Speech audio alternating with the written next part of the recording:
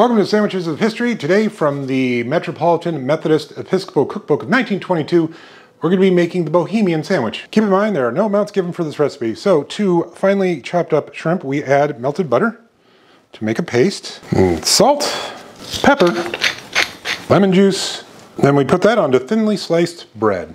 Okay, let's give this Bohemian Sandwich a go. That's really good. And the sweetness of the shrimp, the tanginess of the lemon, and the little bite from the Worcestershire sauce is really nice. And of course the melted butter, bring a nice little richness, a little fat. And salt and pepper is always welcome because, you know, sometimes these recipes don't actually call for it, so yeah. I do want to plus it up with one thing. I'm just gonna add a little bit of lettuce. That's right, it's a simple plus up. So let's give this Bohemian Sandwich plussed up with a little bit of lettuce a go.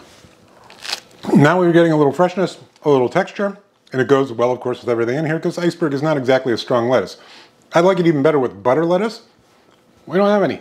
Can't keep all the lettuces on hand.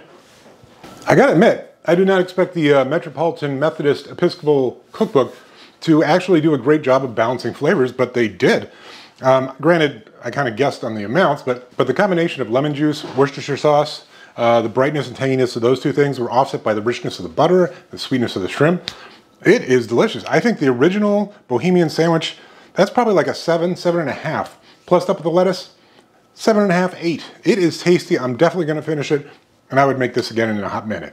All right, see you tomorrow.